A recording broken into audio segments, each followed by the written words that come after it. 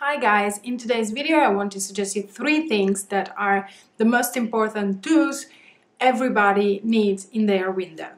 So we all know how much it's important to have a clean window every time for the passers-by, for everything. So you need to take your daily routine to keep it clean without dust. That's why I want to suggest you these 3 things that are the most basic and the most important as well for keep clean your window. So the first one is a duster. This one is the XXL duster from Swiffer.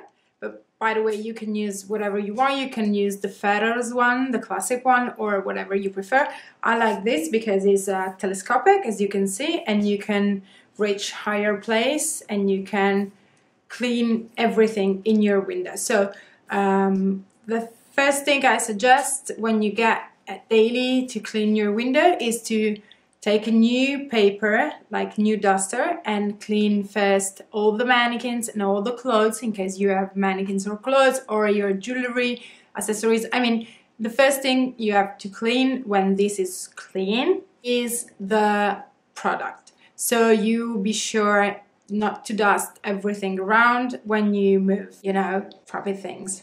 So first things you clean that, and then you can clean the floor, you can clean the lights, be careful, and of course the lights must be off, so you can clean everything. And this is really good because it's really catch everything. Cool, because you can reach every kind of surface, every high and every low, and you don't need to get too much into it or take a ladder or whatever you need to reach the higher spot. The second thing I want to suggest you is white gloves. These are in cotton, really common. Maybe you think, oh, I use that when I put on display something like watches or jewelry or something really shiny like belt buckles. But what I want to tell you is you need to take care of your window every day, and you know how much it's difficult to get into it and clean the glass pane full of finger tips and everything. So my suggestion is when you get on your daily routine in your window, just wear white gloves, so Michael Jackson, and you be sure everything you touch will stay clean the way it is. So this is the tip number 2. The third thing is a shoe cover. These are roll up, but I'm gonna show you, and everybody knows this.